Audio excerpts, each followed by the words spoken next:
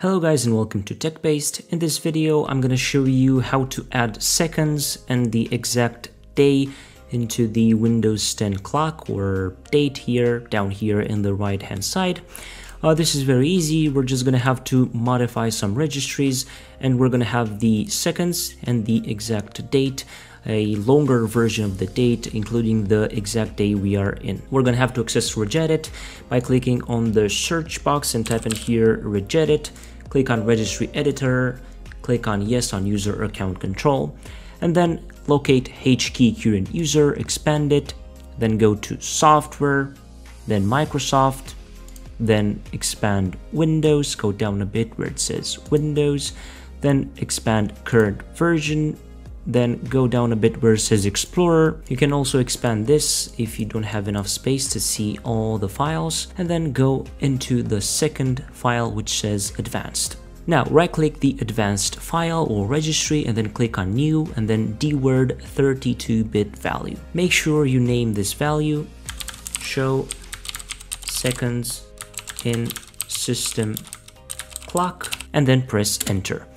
I think I'm going to leave you this name down below in the description so you don't put a wrong name in here. Show seconds in system clock. So what this will do, this will show the seconds in our system clock. Double click on it now and change its value to 1 so this registry goes into effect, and then OK. Now what we have to do, just right click on the start menu and then sign out, and then we're going to sign in yet again. So as you can see, now we can see the seconds in our Windows clock. Now I'm going to right click on the date and then click on adjust date and time, and I'm going to click on date, time and regional formatting up here, and then click on change data formats, and on the short date I'm going to select the option that lets us see the month that we are in this case October, and OK. Now I'm going to exit out from here.